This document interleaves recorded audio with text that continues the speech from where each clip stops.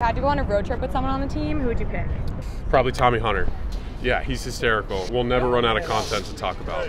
I've actually been on a pretty long road trip with Francisco Alvarez, and it was perfect because we listened to his music and then we listened to my music, and we weren't really talking all that much just because we didn't understand each other at that point, but we were super young. But no, Francisco Alvarez for sure.